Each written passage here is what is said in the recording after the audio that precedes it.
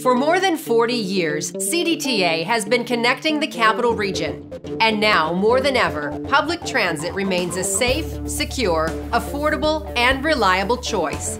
As a member of the transportation industry, your safety and security is our top priority. Safety and security is everyone's responsibility. If you see something, say something. Report any suspicious activity or items to your driver immediately, or call 911.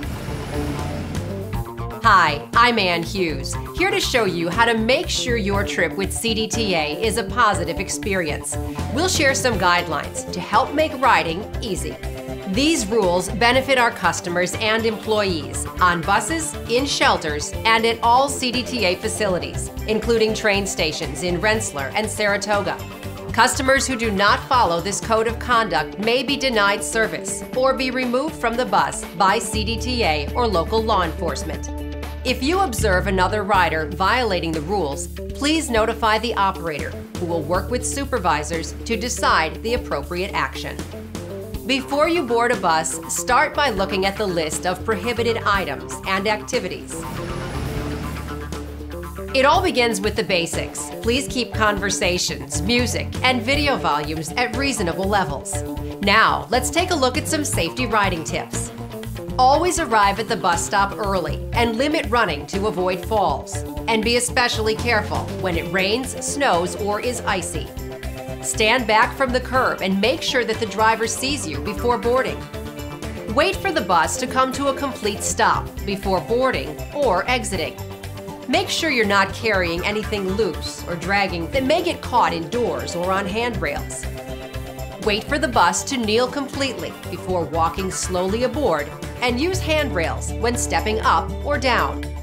To ensure safe access to seating, children must be removed from strollers, and carts, when emptied, must be folded and placed out of the way. Please stay seated or stand behind the line. Use hang straps while standing. Young children must be accompanied by a parent or guardian, seated securely and monitored for safety precautions. Never ever cross in front of a bus after exiting. And here are some ways to make riding easier for everyone. Have your fare or bus pass ready when boarding. And remember, operators cannot provide change, so you'll receive a CDTA change card, good for a later trip. Once you are on the bus, front row seats, which are clearly marked, should be offered to elderly and disabled passengers.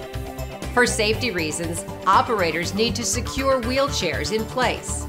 Plus, children under the supervision of their parent or guardian may also use these seats.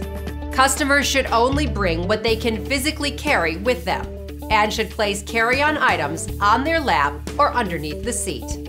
Driving a bus takes concentration, so please respect the operator.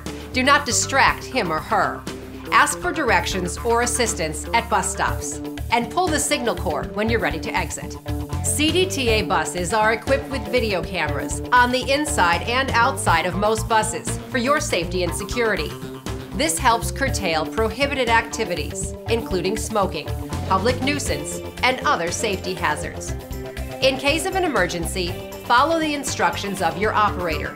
He or she is trained for emergency situations and has access to local law enforcement. If you need medical or police assistance, please ask your operator. We call this Safe Watch. So even if you're not a bus rider, you can board a bus and the operator will keep you safe while they call for assistance.